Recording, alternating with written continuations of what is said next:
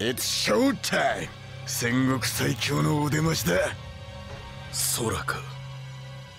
あの強行軍が虚しく思えてきやがる。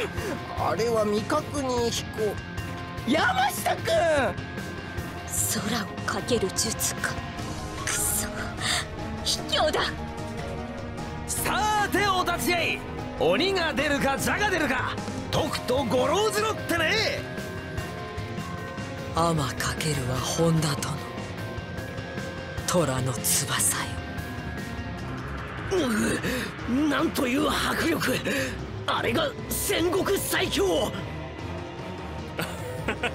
こりゃすごい。あんた忍びになれるわ。なんとも奇抜な策じゃ。やりおるわい。北条に本田殿がおればたやすく栄光を取り戻せるじゃろうな。なんのあれくらいうちの風魔にもできるわい。補給は大事だな。大軍を背負うならばなおさらに。お前ならもっと早く運べるさ。なあ忠勝。うわー、空から兵を。松、やっぱりすごいな戦国最強は。前田が力仕事を手伝ってくださいますれば。我も運びに徹してみるか。いや、やめた。本田、あくまで家康の指揮に従うのか。戦力を目的地へ直接運び、消耗を回避する。実に合理的な戦術だ。ねえ、食べ物は運ばないの？不思議なことです。直に攻めればいいもの。愚かな駒の敵所すら満足に測れぬか。おいおい、空を飛ぶなんざ聞いてないぜ。贈り物ですか？困ります。